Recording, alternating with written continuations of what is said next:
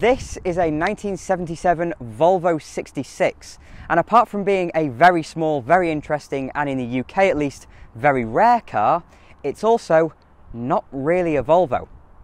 Time for a quick history lesson.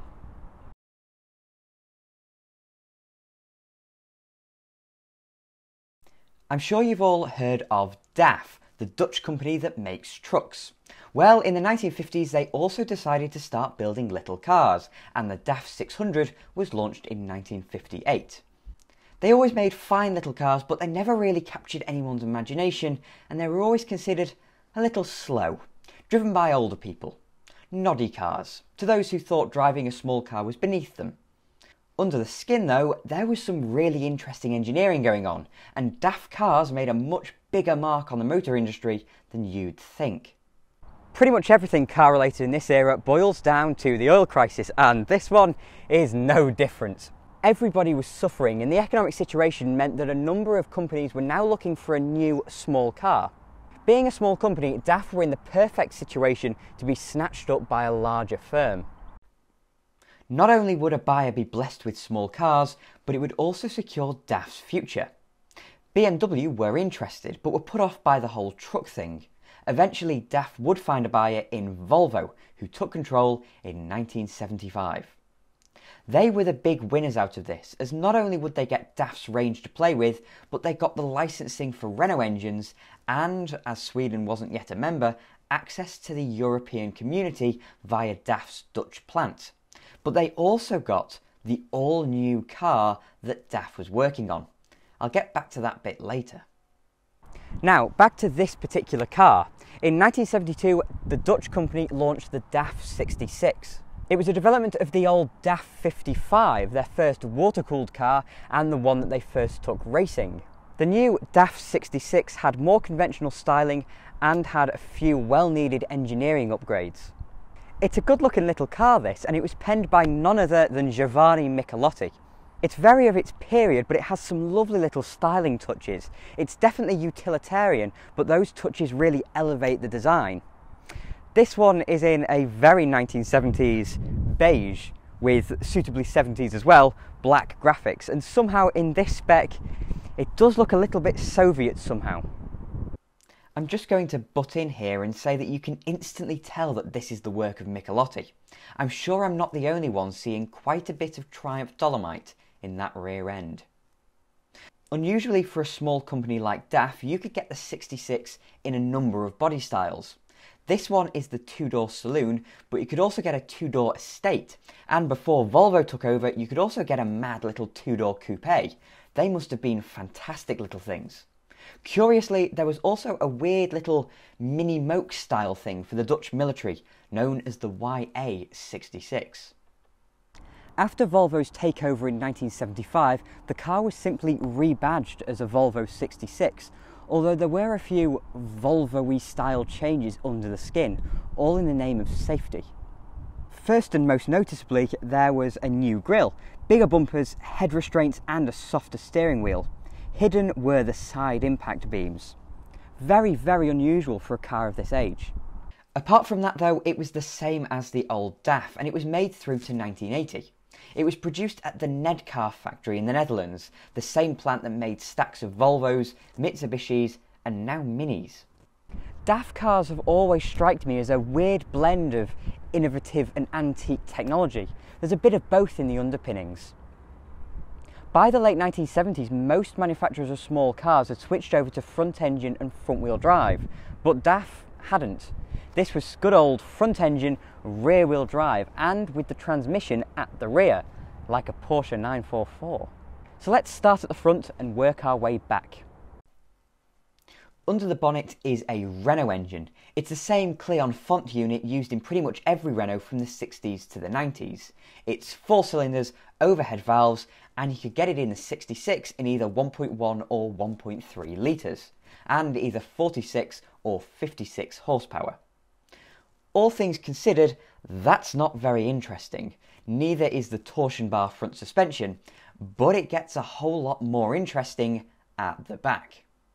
First of all is the rear suspension. Now earlier DAFs had used swing axles, the same setup that Volkswagen had abandoned because Beetles had grown a bit of a tendency to switch ends. Swing axles aren't great, but of course the gearbox was also at the back, so it acted as a transaxle, and here is where it gets interesting. DAF went and put in a Dion tube, like a Rover P6 or an Aston Martin.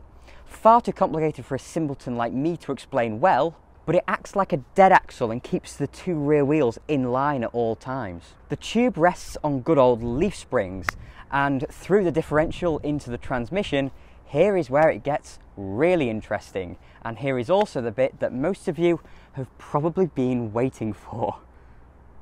Variomatic, DAF's own continuously variable transmission. Much more efficient than a traditional automatic, and of course continuously variable, no set gears. There's a centrifugal clutch and a pair of belt drives that run on pulleys. The cones move in and out, continuously varying the ratios based on both vacuum and centrifugal force. Now, surprisingly, the boot space is actually quite good, because I'd have expected maybe that with the transmission in the rear, the boot floor would be very, very shallow, and it's not really very deep, and yes, there is no spare wheel under here, the spare wheel's under the bonnet, but there is a really, really good load space here, and especially with it being an older car, it is just, you know, a single skin of metal and then your entire boot space. But that is really quite practical. For its size, obviously you have a load lip, but again, that's of its era. Really much more practical boot than I expected. And interestingly, the fuel filler, very much a relic of older times, is on a flap behind the number plate there.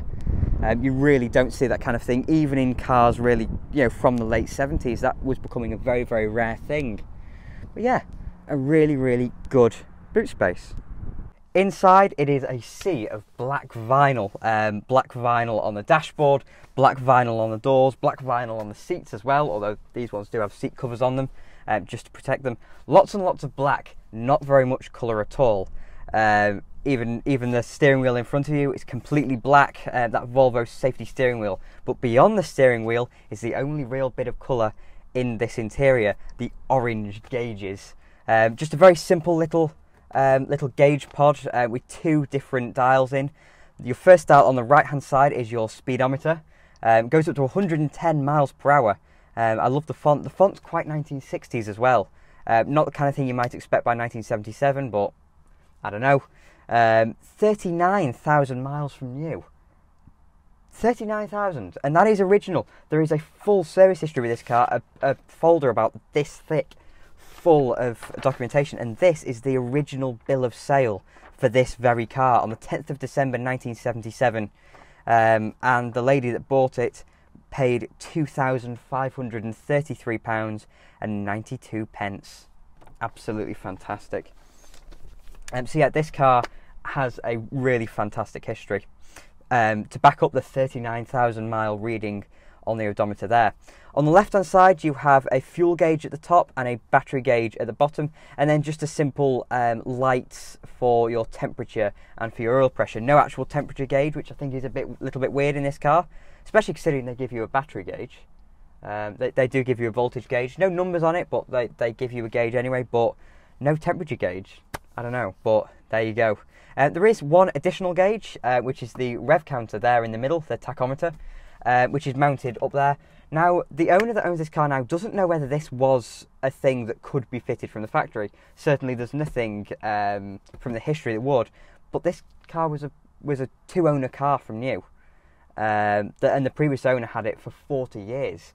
And so he must have fitted this at some stage, or got a Volvo dealer to fit it, or whatever. But it does have this tachometer, and of course the red line is at 3,000 RPM.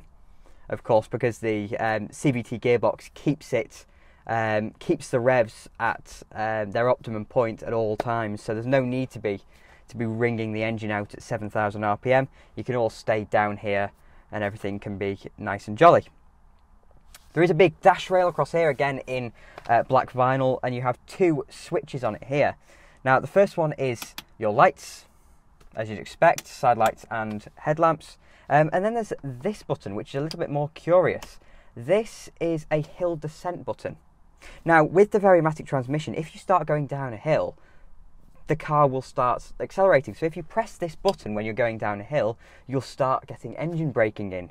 And so that is, I suppose, quite valuable, but it's not something I can imagine a lot of owners would have actually used. And I can imagine they would have just used the brake pedal instead, but if you do want engine braking, you can have it on there like that. On the other side of the binnacle, there are another 2 switches, one here for your hazards, which makes a very, very quiet noise. And it is on a separate relay to the indicators, because the indicators make a different noise. And I'll put them on now. The audio is not going to be perfect because I've got the windows open because it's a warm day, but that's a wonderful analog indicator sound from a relay. Absolutely brilliant. And you see when you put the ignition on, the oil light and the temperature light obviously light up.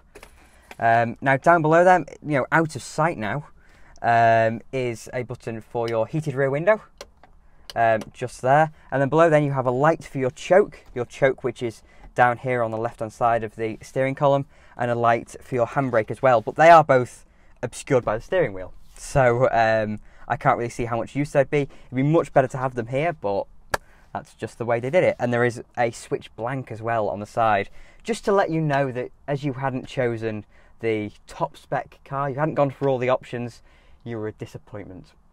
In the centre there is a blank where I assume a radio would go. So no radio in this car, no speakers in the front, although there are speaker grills in the back. I don't know whether this car had a radio at some stage and has got rid of it or whatever, but that I assume is where a radio would go. There is a glove box on this side, which is quite a decent sized glove box really, considering the dashboard is very, very small. It is obviously an old car, so the windscreen is very upright, the dashboard is very, very shallow. So a nice glove box, and then you have an ashtray, of course, because you need an ashtray in the 1970s, and of course a cigarette lighter as well, down on the centre console. On the left hand side you have your heater controls, so you have the heater fan here, which feels like a twin speed heater fan. In fact, should we have a little look? There you go, there's your heater fan. It either seems as though it's a 1-speed heater fan, or the resistor's gone and therefore it isn't getting the central setting, whatever. Below that you have the actual heat control, so cold and hot. And then in a brilliant little dose of engineering economy, the direction control between the windscreen and your feet are just done through little toggles here to move the flaps that do the direction on both sides. There's 2 separate ones, so the passenger can have air to their feet, and the driver can have air going up to the windscreen here to demist their view. There's a wonderful little bit of practical, economical engineering there. In the centre console you have a very, very cheap centre console with a couple of gauge blanks. I suppose you could have got a clock here or something like that. The owners put a thermometer in there. And there is also a switch for the spot lamps on the front, the additional spot lamps. I think the 66 DLs didn't have the extra spot lamps, but this being a GL, I think it did, although there are no pictures in this brochure of anything but a GL. So there you go. Nice little cubby hole of stuff to put there. I suppose you can put your phone down there, but it might rattle about a little bit. And then we move down to the transmission lever, which is a little bit curious because it is a standard PRND setup. But when Volvo took over DAF, they changed this, because originally they just had a neutral and then a push forward to go forwards and pull back to go into reverse. Very, very simple lever. But Volvo put in a much more conventional PRND setup, just, I suppose, again, to make the car seem more normal.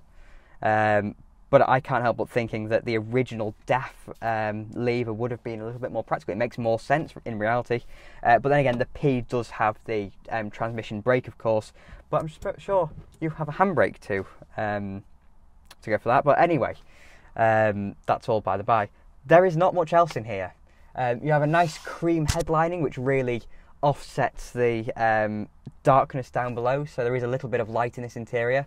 And you have twin sun visors, nothing on the driver's one, but you do get a little tiny mirror in the passenger one. These also swing across as well, which I suppose is quite nice for the early 70s. And you get quarter lights, but unfortunately they don't open. Everybody loves a quarter light, but they don't open here. Keep fit windows, of course, with a very, very nice smooth action to them. They're very nice. You have a door pull, of course. That's a nice stunk, that. Really, it feels like a good quality car, this. Despite the fact that in the later 70s especially, once the Volvo 300 series was introduced, Volvo had a couple of quality gripes with DAF and their factory, but this car feels exceptionally well put together. Quite tinny because, of course, there isn't much sound deadening. The doors themselves are very thin, but it feels, you know, very, very well put together nonetheless. Now, we're in a big, empty, open car park here, and this is probably one of the most interesting cars I've ever been in. So, should we go for a little spin? I suppose we probably should. So, we will have a little bit of choke, I think. We probably will need some. There you go. It's lovely and smooth, actually, that little Renault engine. We get rid of the choke. Yeah, that hasn't made any difference, but there we go. The pedals are in a very weird position, actually. Your left foot wants to go for the brake pedal because they're very far over. The wheel arch intrusion is massive into the footwell, probably because you just sit so far forward close to the wheels. Right, we are into drive, handbrake off, and there isn't a creep forwards on this, but with this being a CVT, it just revs, and it just goes. And so there you go, we're just over 2,000 RPM, and it's just going.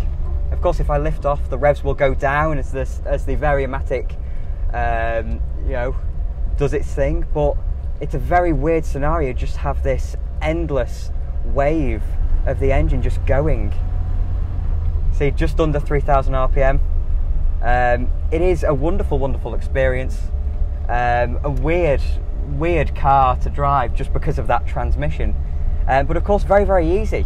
DAF marketed this car as a car your auntie could drive, you know, something very, very simple, easy to drive, and the Variomatic system was well proven as well. DAF went rallying and racing with these transmissions and found them to be, you know, very, very good and very worthy, and they did work very, very well. They lasted quite a long time. The belts as well, the twin belt system in this particular car. So there you go. There's a little drive. We'll park back up now, and yeah, it is amazing because it's, of course, centrifugal clutch. Unlike a standard automatic transmission, I take my foot off the brake and the car doesn't move. The centrifugal clutch needs you to put power onto the throttle to get it to go. But there you go, Volvo 66 or DAF 66, and that is that endless elastic spring of the transmission that just holds the revs as a CVT does. Fantastic. Remember I mentioned that new car that DAF was working on? Well, that was the DAF 77, the car that would eventually replace this little thing, despite the fact it was a little bit bigger.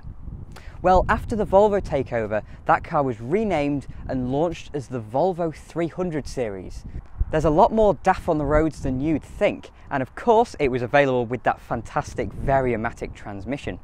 So there you go, a look at a car that probably deserves a little bit more recognition.